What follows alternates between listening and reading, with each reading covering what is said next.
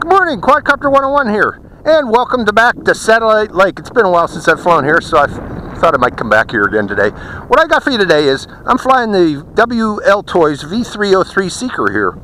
What I'd like to do is fly the Seeker around the perimeter of this field. I don't have to worry about range with this quadcopter. If it goes out of range, it's supposed to come back to me. It's supposed to. So we're going to test that. I'm going to fly out at about, it's not really far, maybe about 200 meters distant. Maybe even go out a little further if I get up the courage to do so, and we'll see if it actually comes back to me, if it does fly out of range of the quadcopter. I want to turn on, well, that's my timer in my pocket, but I also want to turn on the camera for it. And as you can see, I am using the credit card camera again today. I like how this mount works. This mount, you know, wiggles. It looks like it wouldn't work, but damn, it works well in reducing the jello, eliminating jello. It's a darn good mount for my RunCam HD. Okay, I got the camera running. Let me get out my, what happened there?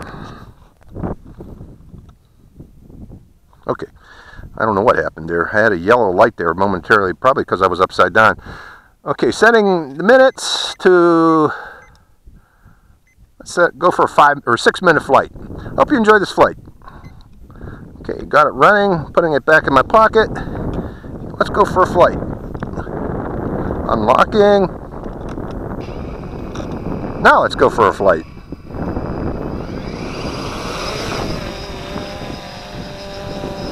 Now we got a strong breeze. I wanted to mention that, I forgot to mention that, coming from that direction. And it's doing a good job there. Just fighting that breeze. Okay, I'm not doing anything. That's the advantage of these GPS quadcopters. They more or less fly themselves. But I still don't recommend them for beginners, because there are issues and problems that you could run into depending on that GPS. I'm going up a little bit higher, increasing the throttle. I actually shouldn't be standing directly underneath it either. Sorry about that. And going forward and going up a little higher. Now let's fly around the perimeter of this area. Turning left.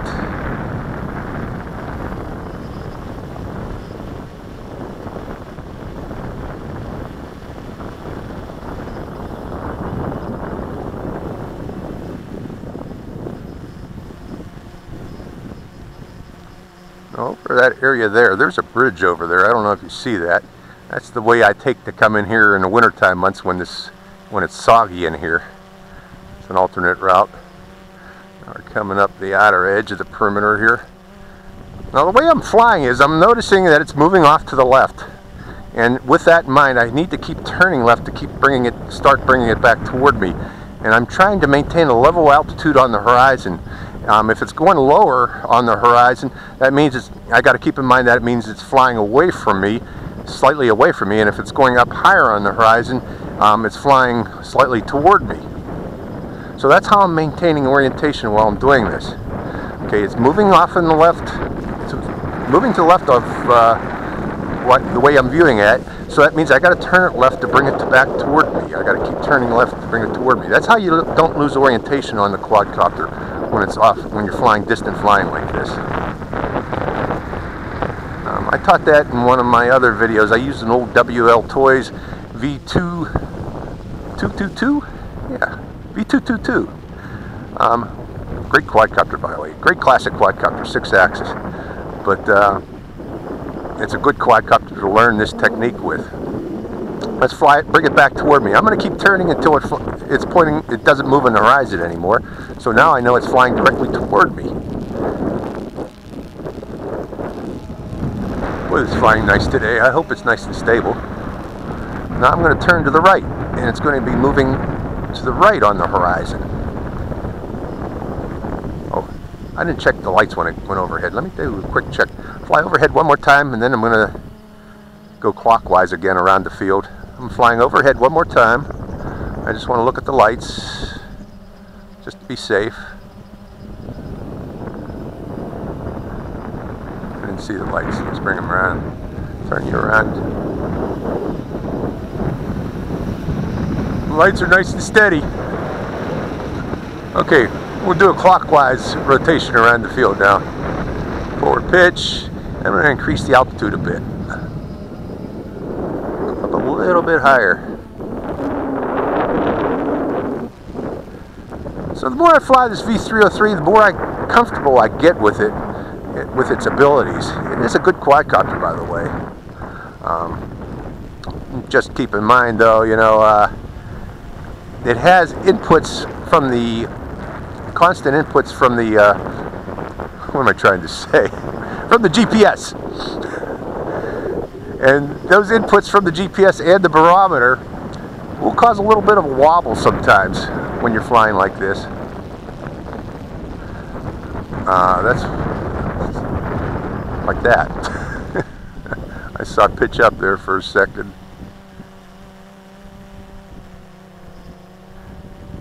It's flying nice though, huh? I'm way over the bushes, I know I am.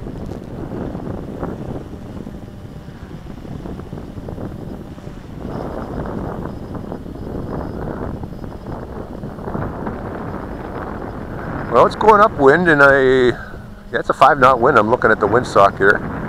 That's its speed going upwind in a 5-knot wind. I'm almost full forward pitch here. I'm about 80% forward pitch. Let's bring you back.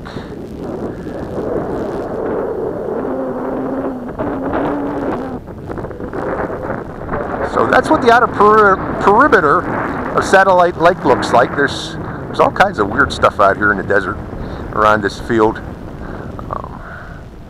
You're seeing for the first time what I've seen, because I've never flown my smaller toy quadcopters out this far over the bushes. Okay, I am very comfortable now with this quadcopter. Going overhead one more time. I want to look at its lights. And we'll do a return to landing. To demonstrate that ability, let's go up to, there goes my 6 minutes. 6-minute warning. Let's say now I've lost orientation. I want to bring it home. I'm going to hover, slowly pulling back on the stick to just bring it to hover. Here, let me turn off this beeper too. Start. Now I'm going to hit the return to home switch. Come back home and let it land on its own. So for you intermediate pilots out there, this is a good quadcopter, intermediate and advanced. I don't recommend it for beginners. I know beginners are going to say, "Oh, that's so easy to fly, I can do it." But I guarantee you're going to run into problems like you're not going to know how to do that orientation I was doing, that flying, maintaining orientation as I was going around the outer edges of this field. That's something you want to learn with a $30, $40 quadcopter, not with this one, okay? This is not something to learn that with. And it's coming back down. You know, I wish I hadn't taken off so close to the protection stand there. I'm going to be ready to take over manually if I need to, but no, it looks like it's going to be fine. Just in case. Looks like it's going to be fine. Very accurate landing. Nice return to home. And that's the flight of my Seeker. So that's a flight of my WLToys V303 Seeker. The more I fly this thing, the more I fly it, the more confident I get in its abilities. This seems to be a very reliable quadcopter. I'm sure there are others out there that probably have problems. I had problems when I initially got it. It was not properly configured when I got it in terms of the controller. It didn't recognize the controller inputs. I had to update the firmware for it to the latest firmware, and using that firmware calibrate my joysticks to the quadcopter. They weren't properly calibrated at the factory. So I'm sure people are going to run into issues like that, you know. calibration issues primarily. That's what I had. But once I figured that out and corrected that problem, I'm getting more and more impressed with this seeker. It's a great quadcopter. It does what it's advertised to do, and that's fly accurately. It does fly accurately with its GPS. It seems to, at least for me. So, okay, this Quadcopter 101. I hope you enjoyed this review. Quadcopter 101, signing out.